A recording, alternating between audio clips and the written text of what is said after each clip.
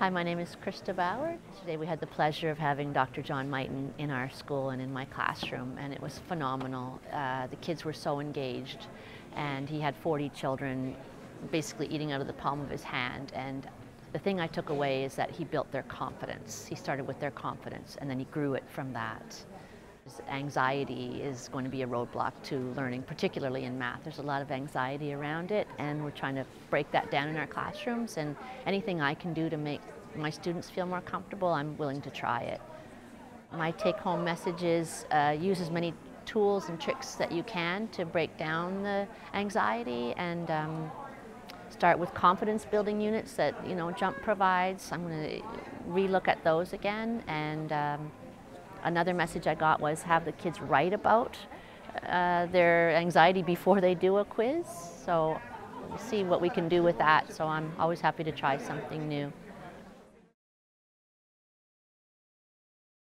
I'm a grade 6 teacher at an English public school in Quebec City, so I wanted to learn the latest research that's happening in math, and particularly JUMP math.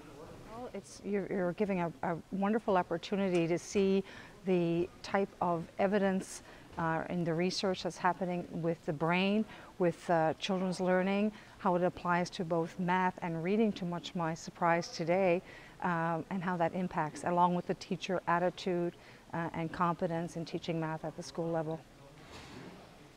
Well, one of the things that impacted me this morning was the fact that math anxiety has such an impact on students. And one little simple technique that we were given to take home immediately was to have students write about their anxiety before beginning their math test or problems. That seems to be proven that helps them learn and be ready to learn right away.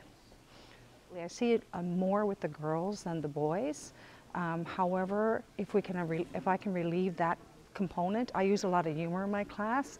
However, now knowing something extra that I can use, it's going to help a whole lot more. And I have used JUMP math before, and I've seen the difference it can make in a child's life and their ability not just to find that I'm not good at math. They suddenly begin to love math because they experience success all the way through. I've seen the difference that JUMP math makes in kids actually believing in themselves and giving them the confidence that they need to love math.